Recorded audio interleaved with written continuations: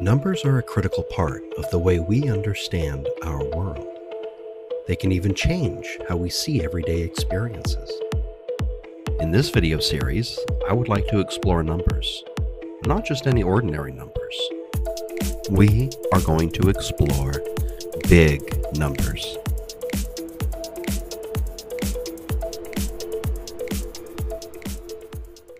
Last time, we talked about the fast-growing hierarchy and how to use this to build fast-growing functions. This allowed us to reach the massively large Graham's number, a value that is far beyond our comprehension, requiring many recursive processes even at the level of these extraordinarily rapid growth functions. However, even this extreme number can be surpassed by the sequence we will discuss today. In 1944, the mathematician Reuben Goodstein proved a curious theorem involving a number sequence he had developed, called the Goodstein sequence. Let's begin with a number, say 2. The first step in the Goodstein sequence is to represent the value using only numbers up through 2. For the next step, we take the value from the first step and represent it using only 1s and 2s, and then increase all the 2s to 3s, and then subtract 1. Next, we take the value from this second step and represent it using only numbers up through 3. And then we increase all the 3s to 4s and subtract 1. Finally, we take the value from the third step, increase all the 4s to 5s, and subtract 1. Let's do this process again with 3 this time. We can first represent this using numbers through 2. Then, in step 2, we change all the 2s to 3s and subtract 1. We can repeat this, increasing the number and subtracting 1 until we reach a point where we simply whittle the number down to 0. Let's do all this one more time, starting with 4. First, use only numbers through 2, then change 2s to 3s and subtract 1. Suddenly, the number jumps up in size due to this exponential structure we started with. Now, if we continue this pattern, represent with numbers up through 3, change 3s to 4s, and subtract 1, etc., we can see that this process is resulting in a growing number sequence.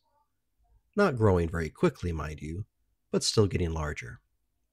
Interestingly enough, even this sequence will reach the point where it will stop growing and then will start whittling down to 0.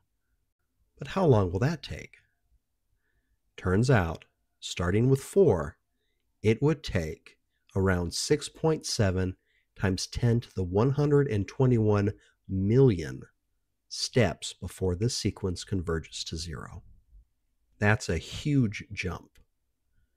Incredibly, Goodstein proved that no matter what number you start with in this sequence will always converge to 0, although this will take a very, very long time for most numbers.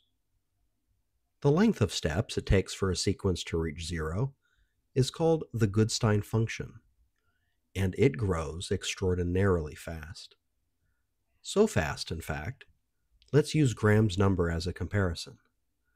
Graham's number, if you recall, takes 64 steps using the fastest recursive functions we have discussed thus far. Well, the Goodstein function blows past it in just 12 steps. That means the Goodstein function is much faster than the f omega plus 1 function from the fast-growing hierarchy. Exactly how much faster is it? Well, if we start with the f omega plus 1 function, we see that it just iterates over the previous function. Likewise, we can add another 1 to this omega to get a function that iterates over f omega plus 1. And we can continue going in this fashion, building faster and faster growth functions. What happens when we run out of numbers? Well, we can diagonalize across these sequences to rewrite the function in creating a new number sequence. This effectively adds an omega to this subscript. This is defined here and can be rewritten as f2 omega. Have we caught up to Goodstein yet? Not quite. But we can keep going. If we add 1 omega, we can add another, and another, and another. In fact, we add so many that we can define yet another level of speed by saying f omega times omega, or f omega squared. It turns out we can continue building exponents too, repeating this whole process until we get f omega raised to omega, a beast of a function. At small values, like 2, this function condenses down to the f omega plus 1 function, which approaches numbers like Moser's number at this level. But just moving to the next number, 3, results in an insanely fast-growing function. This function builds so quickly that surely we have reached Goodstein's function, right? Still no. It turns out even this can grow beyond these exponential forms, continuing to diagonalize over and over again until we are actually building a power tower of omegas, describing an ever faster growing function.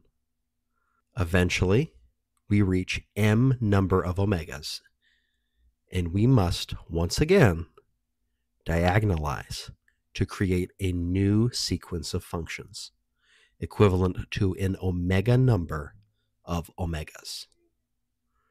This new sequence will require a new symbol, epsilon naught, or epsilon null. F epsilon null grows exceptionally fast, with each progressive number requiring the evaluation of power towers of omegas. This function explodes extraordinarily rapidly, with even the notation required to evaluate low values becoming unwieldy and abstract. But finally, we have a function that can surpass the Goodstein function. But we're not done with our journey yet. There's still more to come, and even bigger numbers to discover. The world of big numbers goes as far as you are willing to go, so please join me for the next video, where we explore big numbers.